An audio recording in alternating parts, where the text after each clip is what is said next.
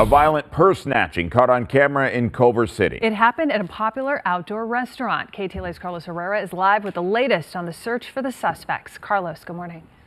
Good morning, Megan and Chris. This was an attempted robbery that turned into a shooting. Some dramatic and scary moments for people that were here. Police saying it was a well-coordinated theft that happened here at Oshkosh on Culver Boulevard. People were sitting at the outdoor dining area. Now police want your help to not only identify these suspects, but also locate them. Take a look, because this was all caught on security footage here. Surveillance video showing the victim dining in the restaurant's front patio with her back facing the sidewalk. Her purse hangs on the chair. Then a suspect wearing a dark hoodie approaches her, quickly snatches the hanging purse, and then sprints away. The woman's dining partner, her husband actually, seated across from her, stands up and runs after the thief.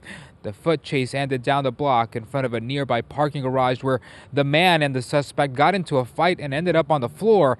That's when a passenger in the getaway car fired a round into the air.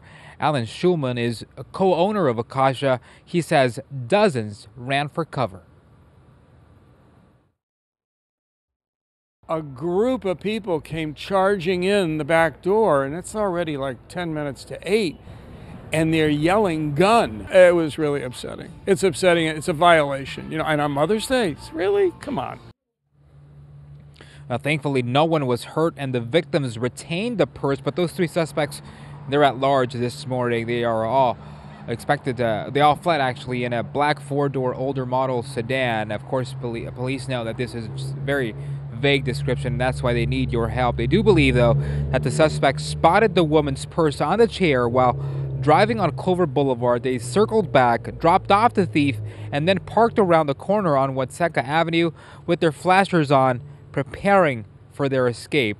They say diners seated at outdoor patios near walkways should always be mindful of where they place their valuables, especially during the summer months when outdoor dining usually becomes more common here in Southern California.